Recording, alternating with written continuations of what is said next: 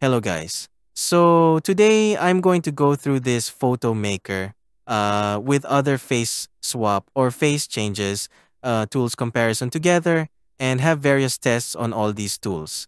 And as you guys might saw other YouTube videos talk about the PhotoMakers, go through all this, get a page about this white paper as well.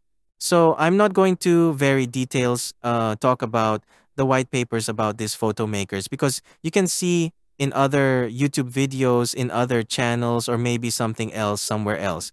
But then, as you can see this in general user point of view, it can change one realistic image or a real person image photos to different styles using the similar face. I cannot say this is like exactly the same face because as you see, there's other element on there. So scrolling down here, it talks about the method how they use for changing the face from the source image to a new AI image. And this is using the diffusions model. So it's going to be compatible with ComfyUI stable diffusion setup, and we will going through with this PhotoMaker setup and build a simple workflow from text to image. And also we will compare with one commercial tool that I recommend perfectly for lower computing power hardware system, and you can use FaceSwap with such tool for video animation. Also, we are going to compare PhotoMakers with the most popular Reactor Face Swap. So let's start it in the PhotoMakers Hugging Face website. You have the files of the models and the size is about 900 megabytes, and you can download this beforehand, save it in your folder first, and then we are going to install the custom node. This is official GitHub page of PhotoMaker project. Now they have changed the names, recently called ComfyUI PhotoMaker Plus after I recording the first time, and then this is the newer name of this. And scroll down here, you see the installations, and we are going through this together. So we go to the custom node folder following their instruction, and step 2, we are going to have the command prompts in custom nodes folder. We paste this command and install their PhotoMaker Plus folder and all the files in there 100%. And then we can close this command prompt and we see this custom notes folder appear in our system. Then next step, we are going to move the Hugging Face AI models of the PhotoMakers, and if you have not downloaded yet, please go download. And then we are going to put the PhotoMakers AI model in the models folder, and underneath the models folder, we have to create a subfolder called PhotoMaker.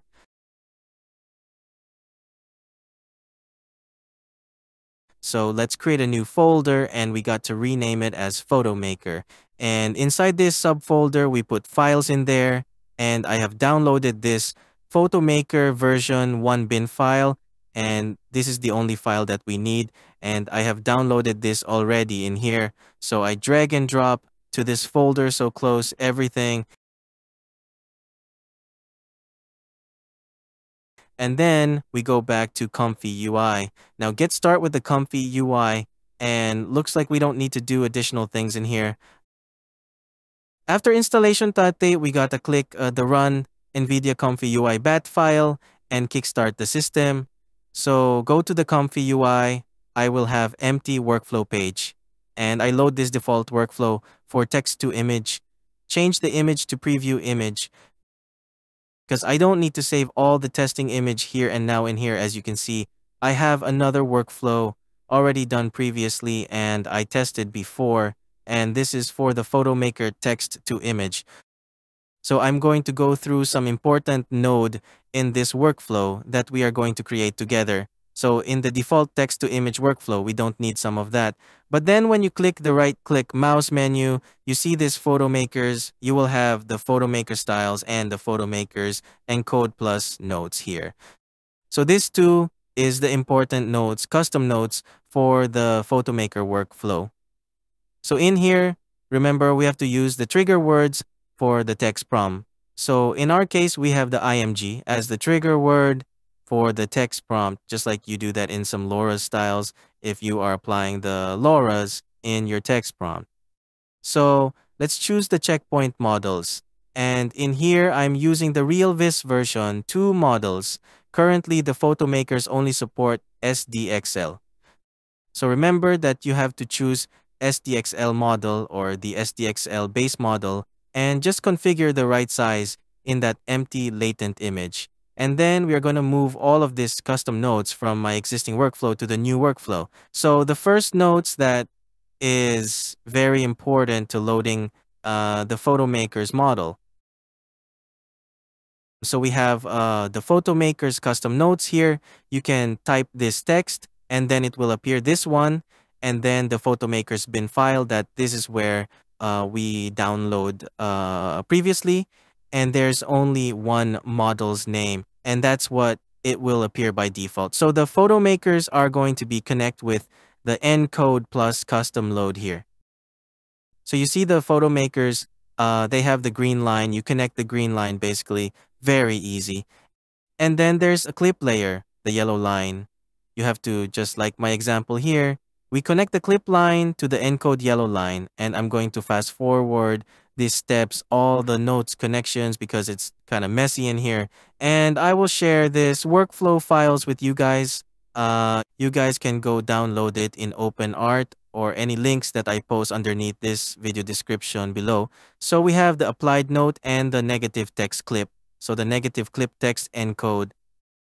This node is for connecting our negative condition in the sampler, and the PhotoMaker's encode plus condition are going to be our positive to the K-sampler condition. We create like two text prompt and connecting on the negative on positive because we need the style, the photo maker style to generate the image for us. So let's click one time. I have my example image here and it will come up 4 image from my example.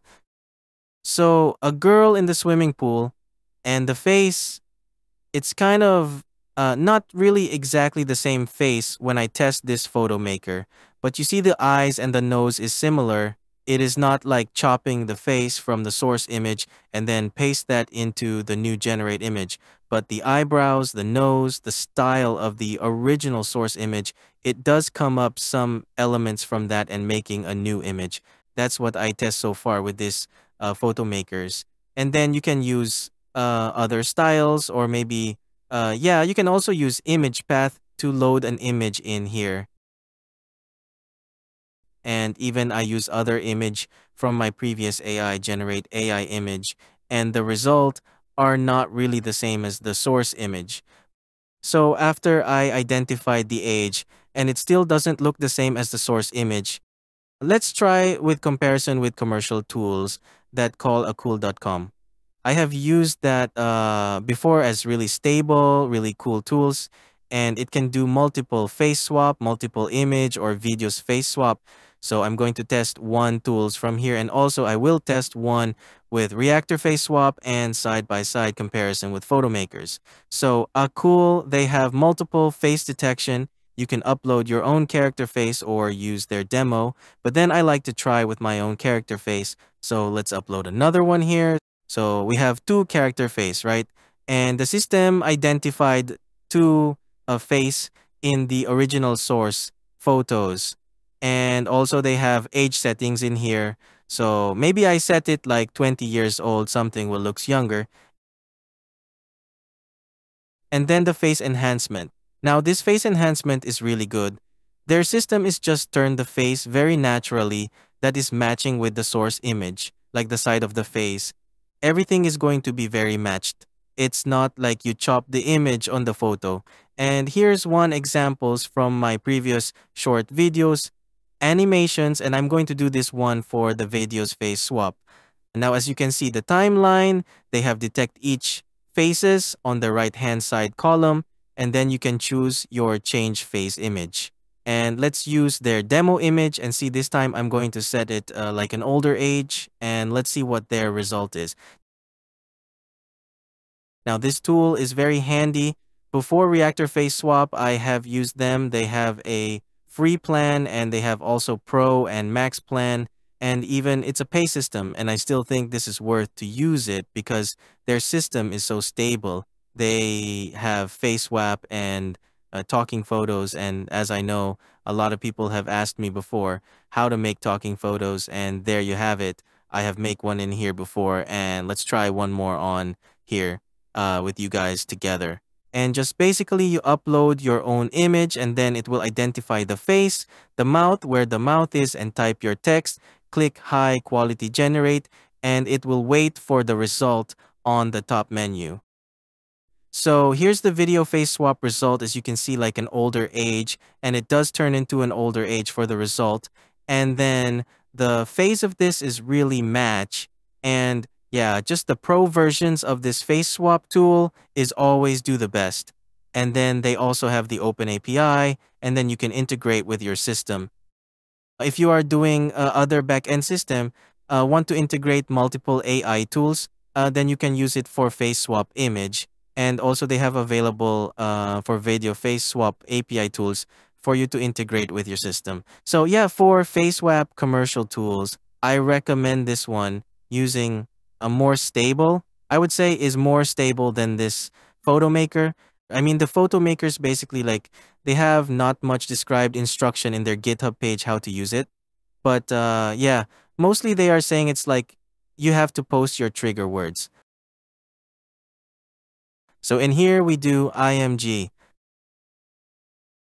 So let's try another image. Let's say I put a male photos and do a male photos, see if they have performs better. No, it doesn't do good.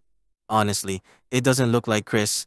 I am not sure if I set anything wrong. And let's say I put a male image and for the second time, it still doesn't even get close to the source image. Yeah, let's turn it up to 40 sampling steps. Sampling steps maybe can help to get better.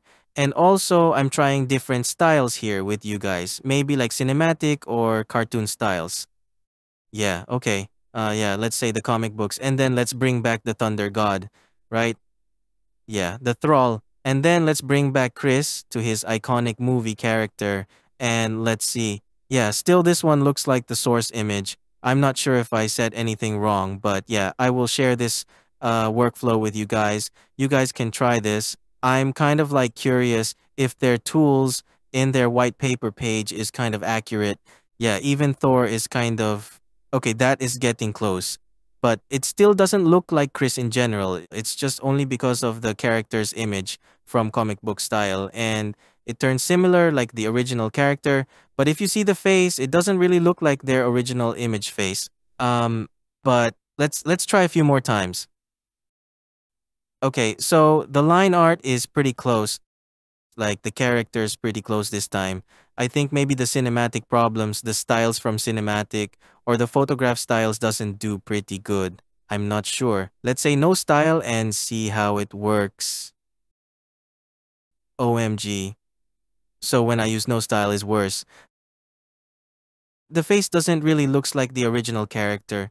Even I turn up to step 40. I'm not sure.